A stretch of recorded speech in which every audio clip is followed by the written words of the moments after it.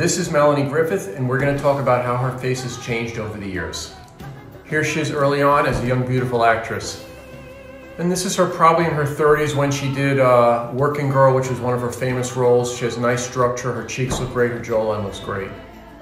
Here she is probably in her 40s or 50s. She has some wasting here. She looks like her upper lip was filled, maybe her lower lip as well, her cheeks as well. She definitely had something done in her neck, or pretty sure she did, and she looks like she has an incision by her ear. Here she is in her 60s. She has more wasting in her cheeks over here. Her lips definitely still look very full.